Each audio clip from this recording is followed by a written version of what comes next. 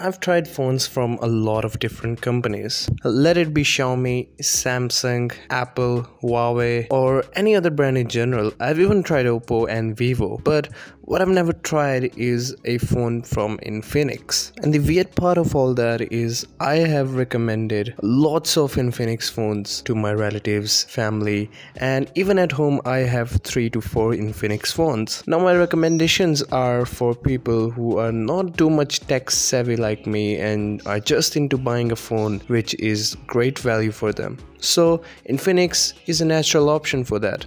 But what is it for a person like me who is a very tech savvy person and is very conscious about camera, build quality, design and everything actually? Well, take Note 7 for example from Infinix. It has a good display, a great design language, good speakers and even a great acceptable software skin. On top of that, it also got nice cameras, decent ones which will get you good images from a 48 megapixel sensor. And what does stop me from buying it over something like from Xiaomi? After trying it for a while, I got an answer, but it was not so simple. The cameras were absolutely great when compared to other mid-range phones in the same price category and sometimes even better. The post-processing was not so natural after all, as it was an Infinix smartphone, but it was still acceptable and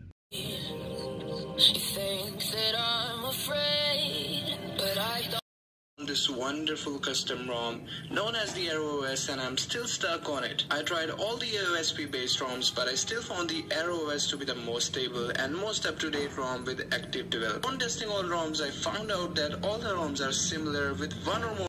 Well, the answer to this question lies within the software skin of the Infinix. Don't get me wrong, they have an acceptable software skin, but when it comes to me, a tech-savvy person, I'm very conscious about ads, and Infinix has a lot of them. It has ads built into its launcher, it has apps recommendation, and I've even seen this on Xiaomi phones, but in Xiaomi it is much easier to get rid of them than something like an Infinix. It even has ads displayed to the left of it when you swipe from right, and it does not stop here. There are ads built into the system in the settings app, and that is something really just not acceptable for me. Now I do get it that companies like this, they really have minimal budgets, and to keep making sure that they build great smartphones, they need to serve ads. But at the same time, this is what makes me have mixed feelings about this company in general. But I would definitely still recommend everyone